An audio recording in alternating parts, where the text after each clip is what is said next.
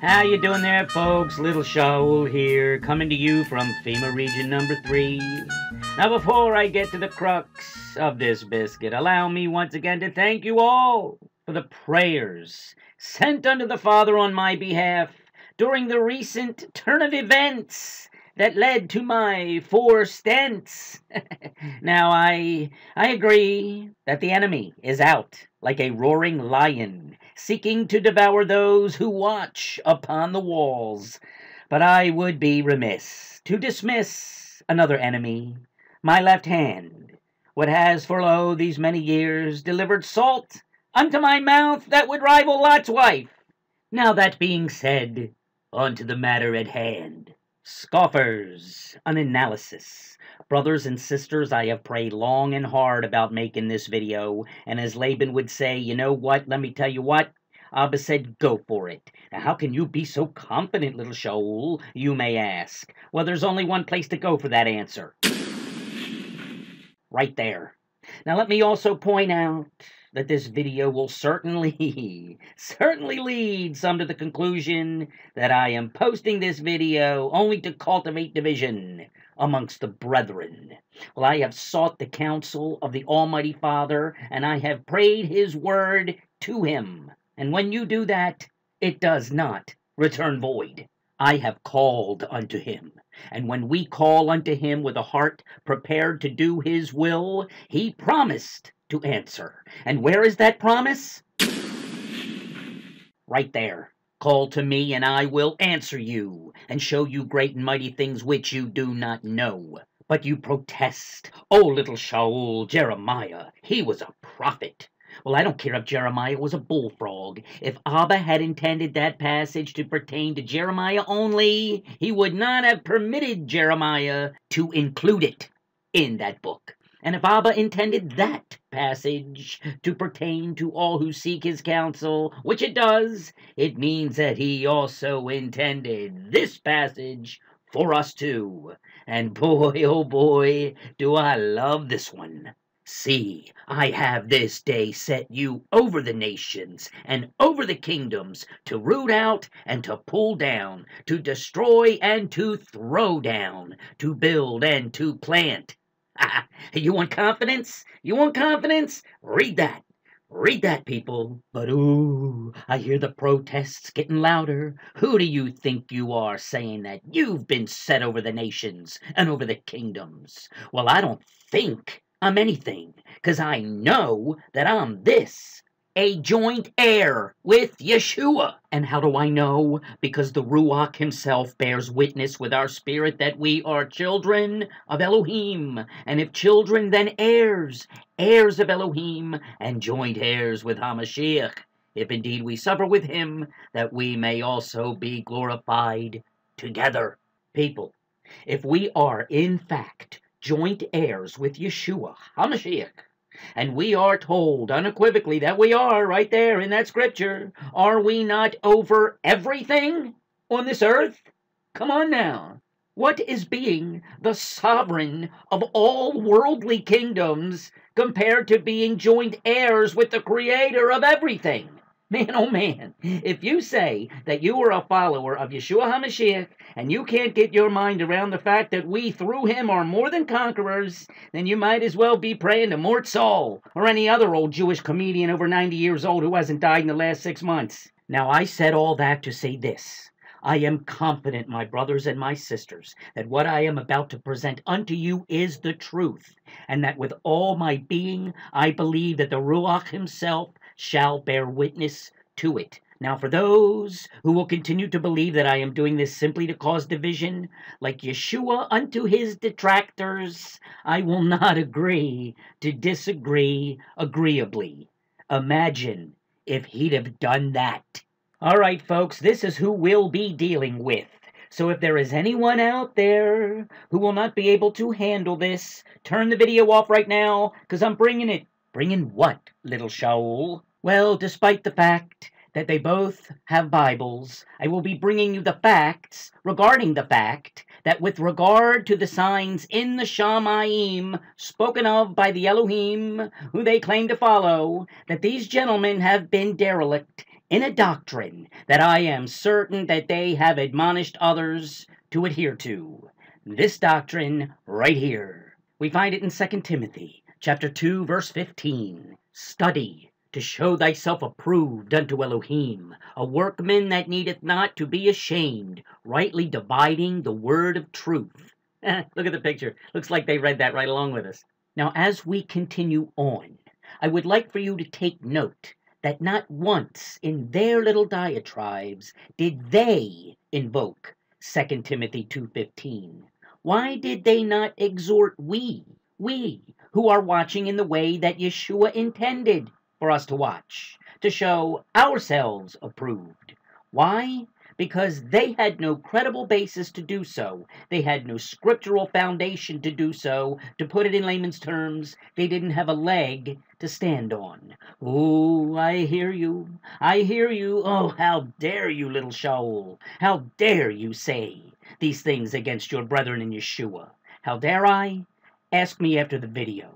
Now, what you are seeing here is a video posted way back in September of 2014, September 26th, 164 days after the first blood moon of the 2014-2015 tetrad, which was on April the 15th, and 12 days before the second, which occurred on October the 8th of 2014. Are you ready? Gird your loins. So, you brought it up. Let's just throw it out there. About what? Well, people, I've had people over the course, it's probably been like a year now. Pastor Jack, when are you going to talk about the blood moons? I'm not going to. Oh, I wish you would. Not going to do it. Oh, why not? Why not? Don't believe in it. What? What did you say, Jack? What? Don't believe in it. That's what I thought you said.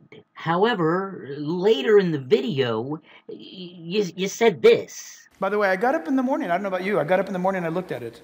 You got up to look at it. You got up to look at it, but... Don't believe in it. What? Don't believe in it. Well, then why would you even get up to look at it? Are you unaware of what TSARFATI is teaching? What do you say about this, Amir? I'm saying don't look for the moon. Don't look for the moon, but... I got up in the morning and I looked at it. Even though... Don't believe in it. Why did you go out and look, Jack? Why? Why did you get up out of bed to look at something you think is a joke? That's what I want to know. Why did TSARFATI not rebuke you like he has others for looking for the moon? What did you say, Amir, about them? I'm a little bit grieving in my spirit about the fact that people need signs and wonders and the Bible is not enough. Some people need some sort of a shot of excitement because the Bible is not enough. Well, Amir, it sure looks like your buddy Jack needed that shot of excitement because... I got up in the morning and I looked at it. Even though... Don't believe in it. Does this grieve your spirit, Amir? Does it bring to your mind the same passage of Scripture that it brings to mine? Deuteronomy 25, verses 13 through 15. You shall not have in your bag differing weights, a heavy and a light.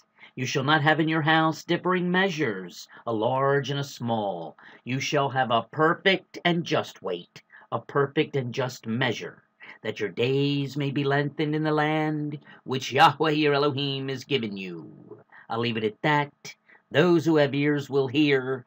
Those who have sense will understand. But that's not all he said about going out to see the moon. He added this. I got up at about 2:30 in the morning. It was brown. Now, for those of you who may be thinking that I am editing this out of context to serve my own purpose, oh boy, could I have a field day with that one, couldn't I?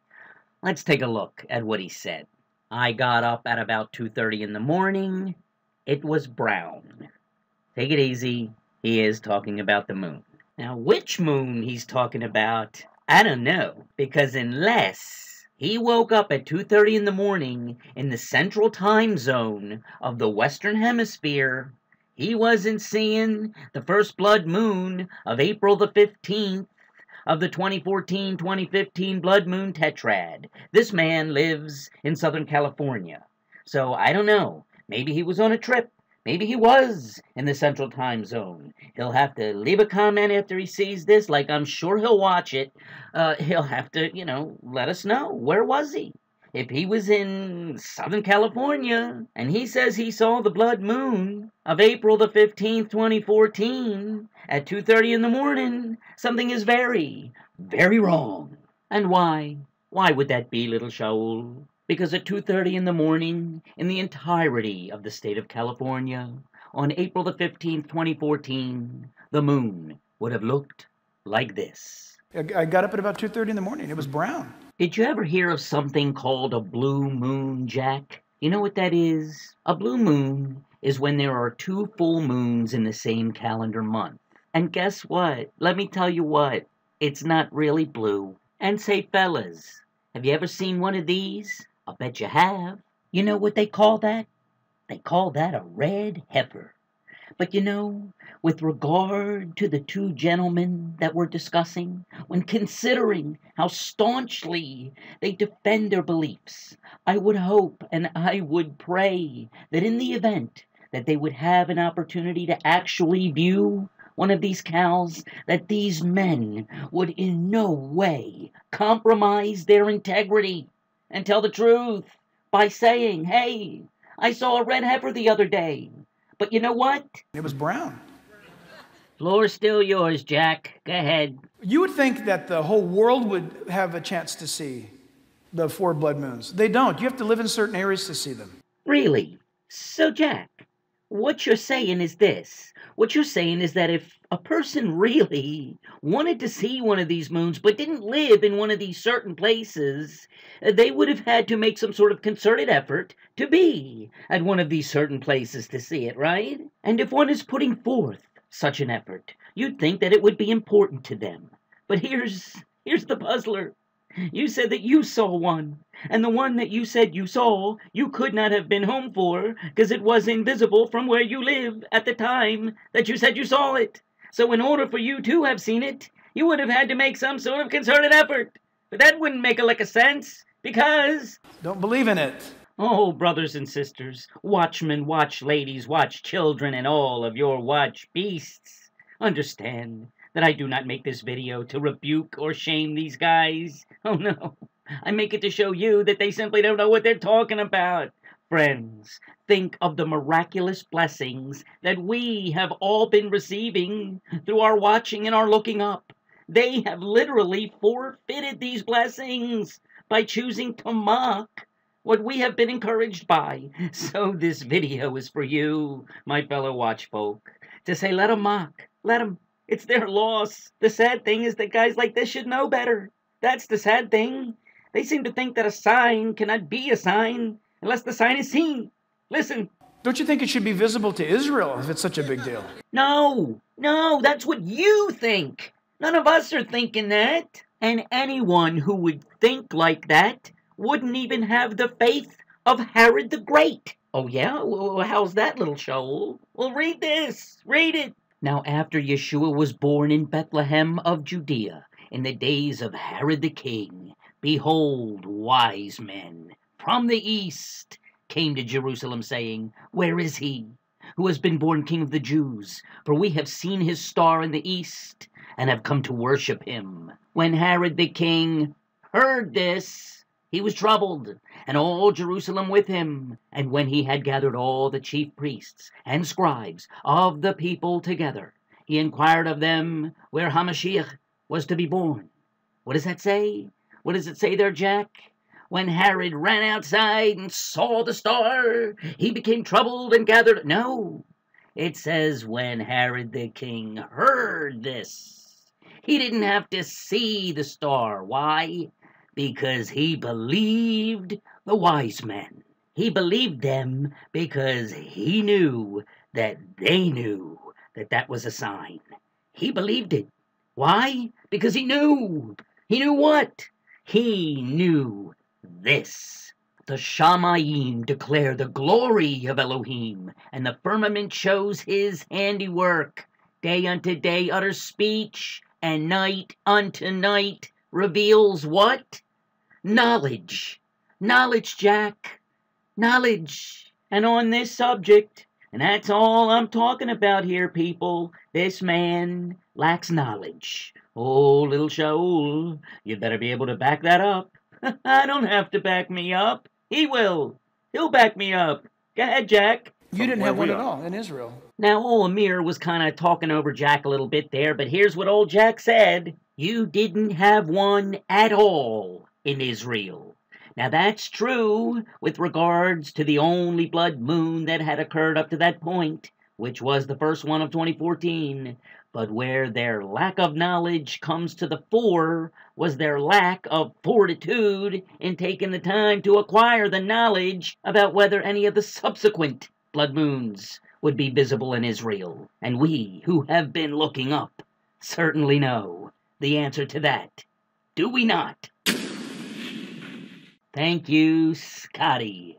So you see, my friends, when it came down to just trying to gain any knowledge at all on the subject, they weren't even willing to pull up a chart that would have at least quelled a portion of their mockery. And you know, they just keep saying the same thing over and over again. What is it, Jack? What is it? It just keeps saying over and over again? If something doesn't happen on that day, when it doesn't happen, if nothing happens. Wake up, Jack. Come on, wake up. Wake up, Jack. Oh, for goodness sakes. When nothing happens, oh, I am simply agog by the skill that they apply in totally getting all of this completely backwards. That has nothing to do... now, granted, the Star of Bethlehem was not a total lunar eclipse. But do they actually think that the Magi thought that something was quote-unquote supposed to happen the very moment they saw the star? Oh, come on, Jack. I know you're not finished. I know you have more to tell us. The blood moons are not indicative of cataclysmic or prophetic signs. If they were, God would have called you out. God would have said, watch for 4 moons. Our God's that specific. Oh, our God is that specific. And on hearing a statement like that, we cannot help and or resist alighting off to the greatest prophetic discourse in all of Kodesh Writ, the Olivet Discourse. We're not going to go through the entire discourse, my brothers and sisters, but just enough to show Pastor Jack just how specific our God can be. Now, as he sat on the Mount of Olives, the disciples came to him privately, saying, Tell us, when will these things be? And what will be the sign of your coming and of the end of the age? Now, first of all, we have to realize that when they say sign of your coming, they couldn't possibly be talking about Nechetef, Harpazo. This is Matthew 24. Yeshua had not yet even alluded to his preparation of the Father's house for them, which he spoke of during the time of his Last Supper with the 12. It is not anywhere near possible to think that these 12 men had even an inkling of such a concept as Netkatef or Patso. I mean, they saw Yeshua calm a raging storm by raising a finger. And still they said, who is this guy? So they're going to understand Netkatef Harpazo? If these guys had heard the words Netkatef Harpazo, they probably would have thought it was some Jewish guy with an Italian father. So in this discourse, when it speaks of sign of his coming, it simply has to be the actual second coming of Yeshua. You know, when he literally lands on the exact mountain where this discourse actually is taking place. Now let's see how specific Yeshua is about the sign of his coming. And notice it says sign, singular. Very interesting, that. Now we're going to go straight for the thing that Yeshua mentioned in this discourse that really seems to be Jack and Amir's favorite. Wars and rumors of war. Oh, little Shaul, you ask, how is this their favorite? Well, I say in response, if you must ask, then you certainly don't listen to their updates.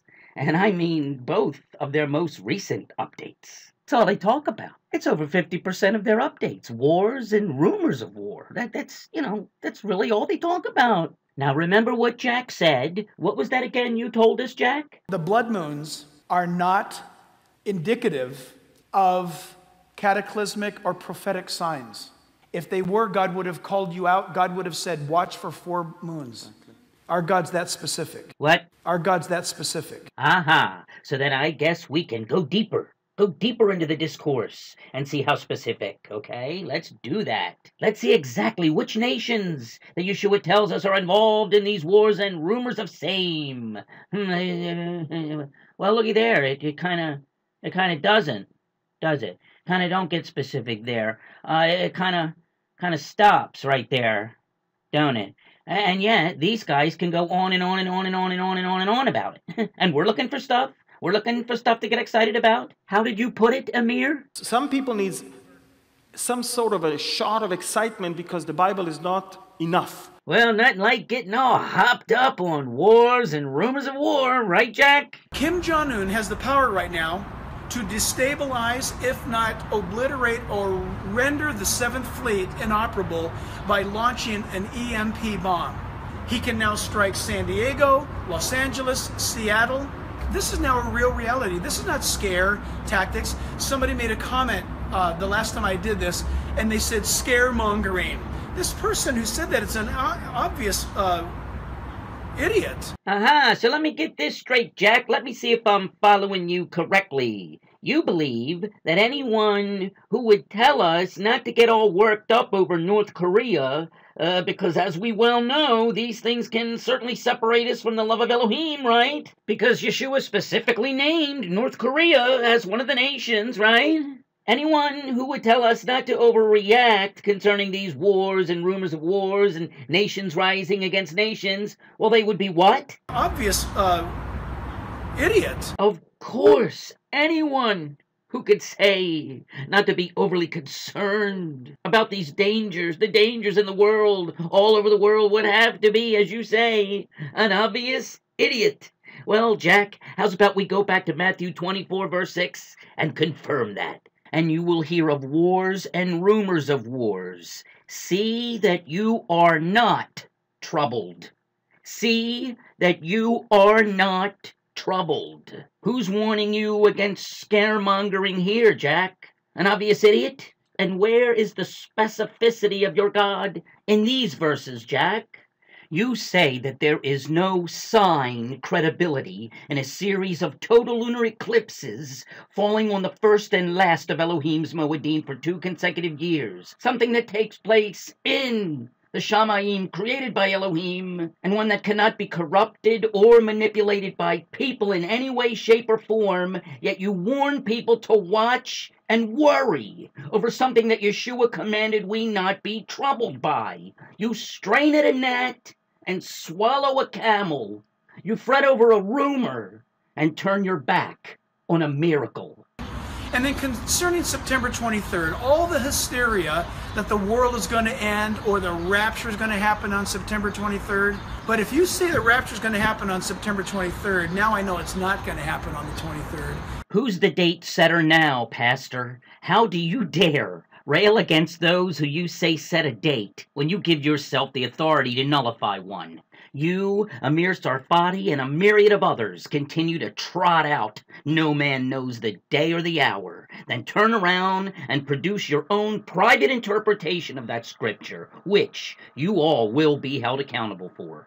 Brothers and sisters, there is something seriously wrong here, and I really believe that many out there have to start assessing how much longer they should continue to listen to these dudes. Like I said, I'm not saying anything against their salvation or anything like that.